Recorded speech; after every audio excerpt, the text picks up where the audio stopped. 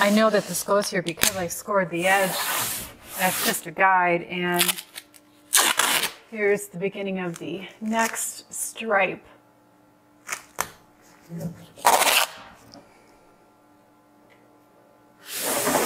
So what I'm going to try and do is just work on these areas to make them lighter. The silicone tool works really well for this.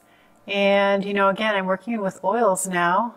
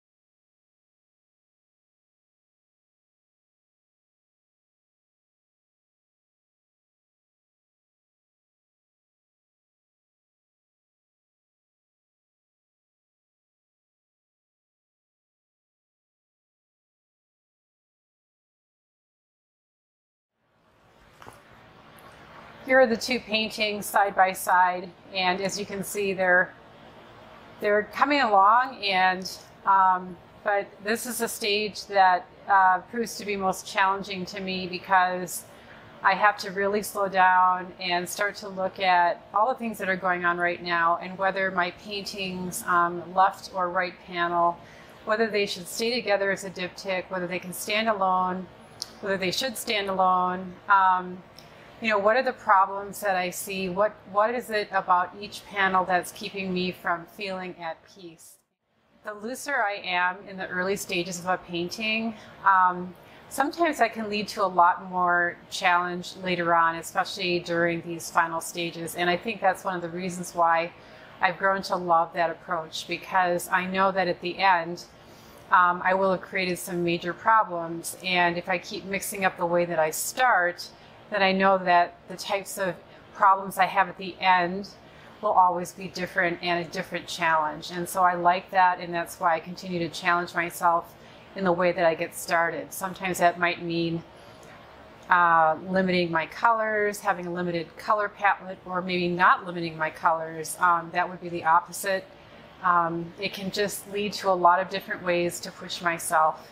So right now I'm looking at these two panels side by side, and I feel like the left one is a little bit more strong than the one on the right.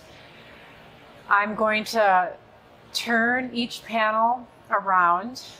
So in other words, I have to look at them as a pair, but I also have to analyze each one individually, because at this point I don't feel like they need to stay as a diptych. Each one has kind of taken on a life of its own. The one on the right has a lot more shapes that go outside of that banded rectilinear form, whereas the one on the left has pretty much stayed that way. And I may just develop each one independently now. I'm really not sure, but until I make that decision, I just want to look at them together.